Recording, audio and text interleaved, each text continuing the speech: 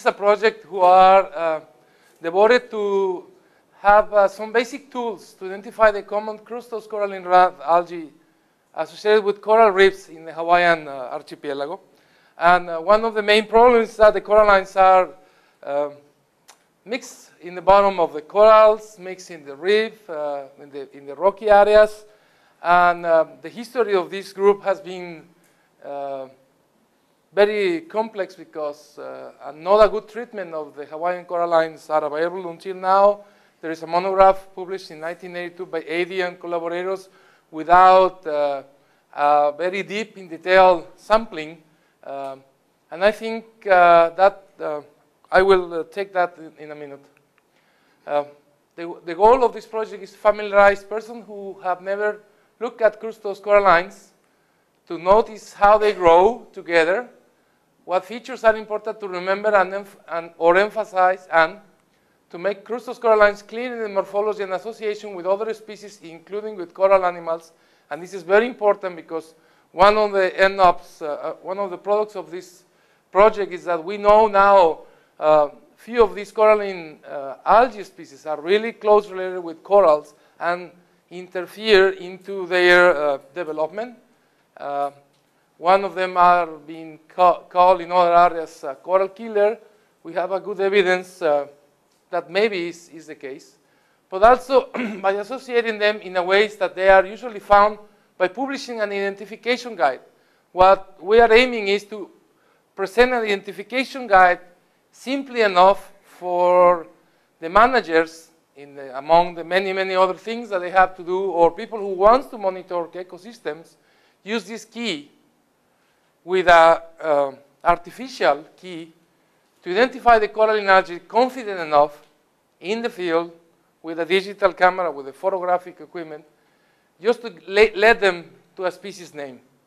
I think it's possible, and in any case, it's necessary the confirmation by a section or by like a review with a specialist. But the identification guide, I am very convinced that will help people to identify the species of coralline algae, the common ones in the Hawaiian Islands, and also help the people to identify what is not a coralline algae and what is not very common in the islands. Also, we almost complete an accurate nomenclatural list of coralline species that have previously been reported from Hawaii, and to combine this with the species that we are currently collecting, so that it will be possible to use other literature and know how those names coincide with the current classification. This is a larger goal that we have to put in order all the coralline names in the Hawaiian archipelago. The list, I say the last time, is around 70 species, but in the guide will be only the common, and the common were selected based on who are common in the 4 islands and in the shallow water. This is the basic structure of the guide that I talked about last time. This is just the introduction, scope and format, how to recognize the coralline algae. This is a section I just discussed with my co-PI, and based on observations of some invertebrates related with coralline algae, and also conversation with some of the managers who will feel more interesting to know which animals are related with this algae and which kind of monitoring activities can be done.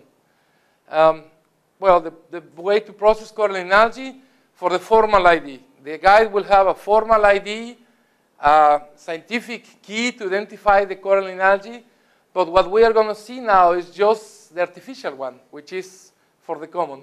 One thing I have to say is that the list that we have now are like 17 names, but to be honest with you, there are much more species in the Hawaiian archipelago. I think there are at least 50 in shallow water.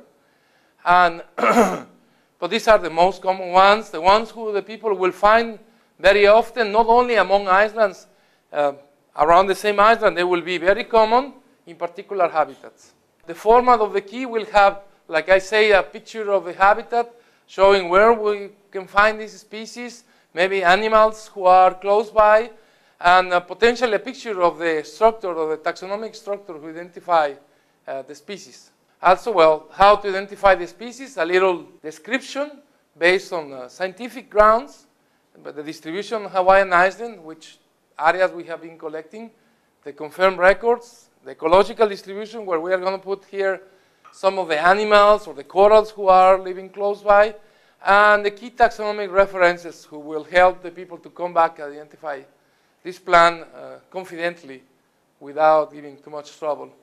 But for the one who doesn't want to get this very deep in detailed science, we will use the guide for preliminary identification of a species, which I think is an artificial key, and is based on purely superficial view of the thalli.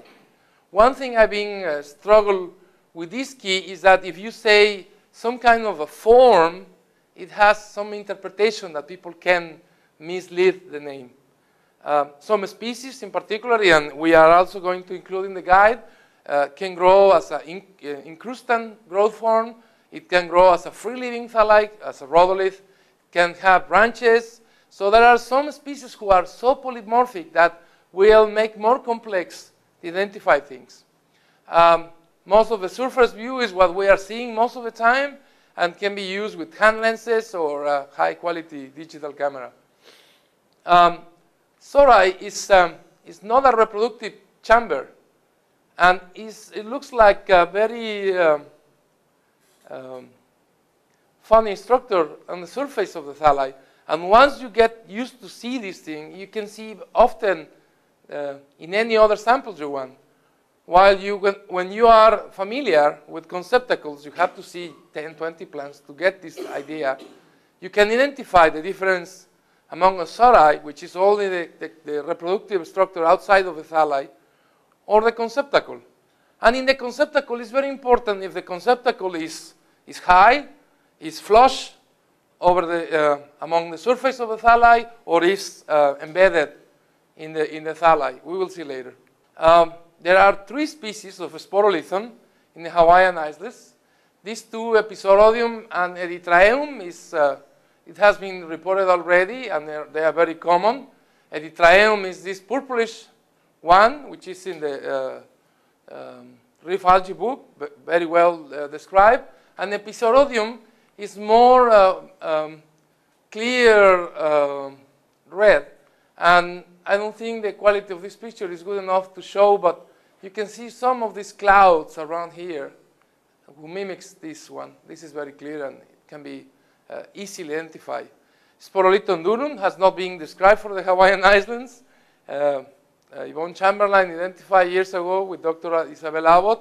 It's really easy to identify. It's a free-living coralline algae. Also can be growing attached. But the sorai are so big that it can be seen with a naked eye. It's not a confusion. These 2 are crustose all the time. This, most of the time, is this branch morphology.